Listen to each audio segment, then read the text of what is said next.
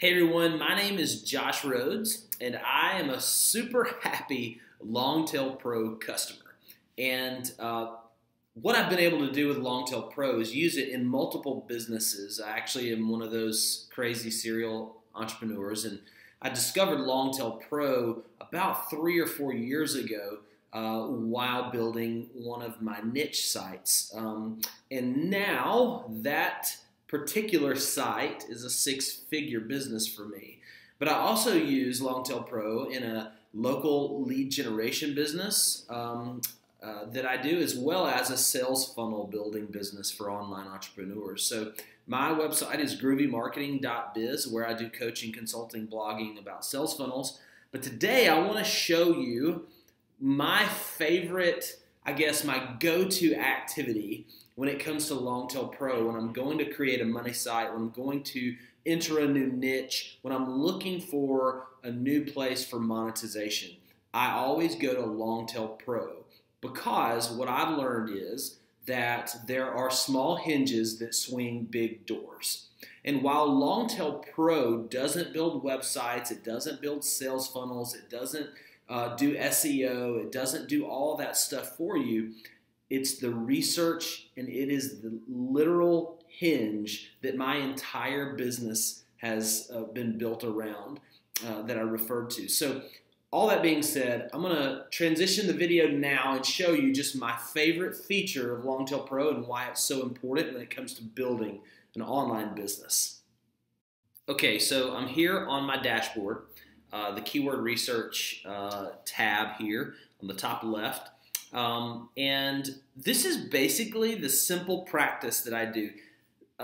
Exercises of 30 minutes or less usually can help me find a profitable niche and opportunity that I can build websites, SEO, and just general sales funnels around, okay? So here's what I do. It's really actually primitive, and there's probably some Longtail Pro users who are way better at this than I am, but I'm just gonna show you what worked for me. So I always go and create a project here by hitting the little plus sign. And you can see I have a lot of projects, and I would encourage you that, or tell you that if you become active, the more projects you have, it's kind of like shots on goal in soccer. You know, it's not the most important thing, like actually scoring the goal, but you pretty much have to create a lot of searches or projects so that you can finally narrow down your best opportunity.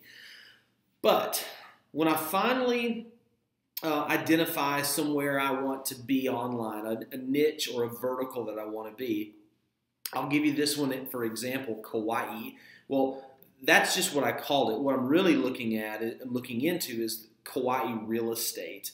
And I'm working on helping a local lead generation client, an agent, rank for a particular keyword so that they can get inbound, high intent search leads who are looking to buy homes in Kauai, obviously a luxury destination. So I create my Kauai project, and the way I almost always start, unless I already know the keywords in the particular niche, I usually start with the Google AdWords suggestion bar, even though I may not even be running Google AdWords, because this will create multiple keyword ideas, semantics, you get my drift, that then I can build around. So I kind of let Longtail use the Google suggested keywords as an idea, and so it'll spit out a bunch of keywords for you here, and you can obviously filter in and out. You can choose how many suggested keywords you want. You can go up to 400, I believe, but that's if I just really do not know what the keywords are in that vertical.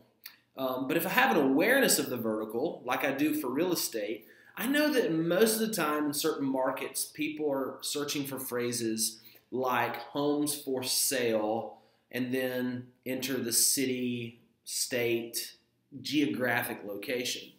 So what I was able to do quickly is discover, by sorting through the volume, is that Kauai real estate is the highest volume search, right? and you even have some of these other niches. And I always look, and this is not, I just am always looking for average KC or keyword competitiveness scores of under 30, right? If it's under 30, I've found that I can almost always get on page 1. Time is relative. It's not always the same time, and it's not, it's up to your SEO abilities. But volume and KC, along with industry opportunity, that's kind of my formula. If I know that the industry, for example, real estate agents or garage door repair businesses or tow truck drivers or any local business who need their phone to ring, I kind of know what I'm looking for. It's usually the need, the keyword, plus geography. And I plug it in to the manual keyword here. So, for example, homes for sale, Kauai. I'll keep it really general. And this will obviously produce this search right here. There's 2,900 searches per month of people looking for homes for sale in Kauai. And then based on the keyword competition, I'll know if I want to attack that from an SEO standpoint. And if not, I'll just keep moving down until I find one that even still has enough volume for it to matter,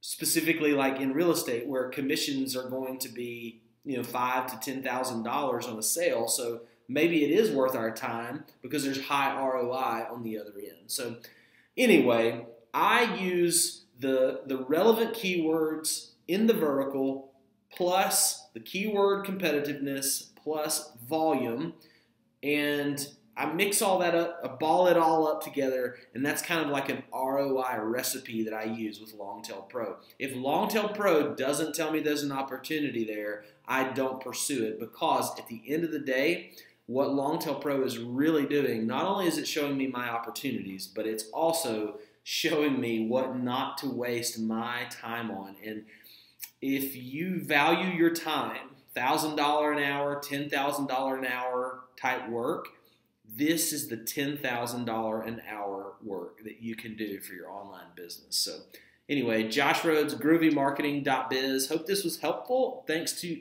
everyone at the Longtail Pro team for putting out this excellent, excellent tool that I use all the time. See ya.